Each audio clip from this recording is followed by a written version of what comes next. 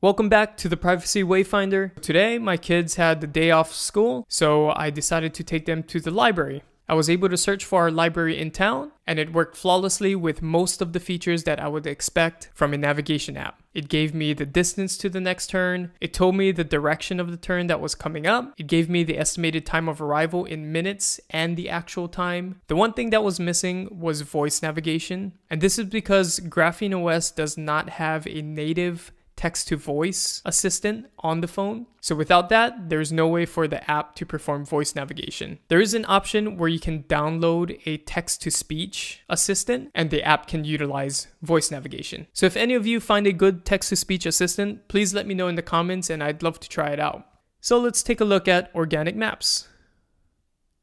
So we'll go into the app. You would have to enable location services on your GrapheneOS device in order to use navigation features. Let's just go over some of the basic features.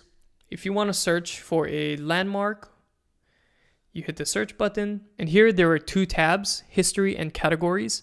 In your history, it's self-explanatory. It saves all of your searches. So let's say that I wanted to go to the library again. I'll click library. It finds all of the libraries near me. So let's choose Prospect Public Library. We'll click on that. It shows you the library right here. And if you wanted to route to the library, you would just click on the route to button down here and you could just start your navigation. Let's click on search again. Let's click on categories. And here you have all different kinds of categories. So let's say we were traveling and you wanted to find a hotel. Click on hotel and it would give you all of the hotels around you.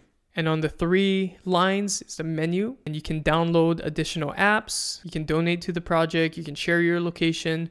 What we're going to go over real quick are the settings for organic maps. Here you can choose your measurement units. You can choose to have your zoom buttons on the map. You can choose 3D buildings. You can enable logging, which is actually off by default. And then the next section are several navigation modes. In the middle, you got voice instructions. And this is where you would need to download a text-to-speech assistant in order for you to enable voice navigation. With routing options, you can choose to avoid toll roads, unpaved roads, ferry crossings, motorways. So in the end, after my testing today, I can say that I'm sticking with organic maps until I find another alternative. Hope this video helped you guys. Let me know if you have any questions in the comments.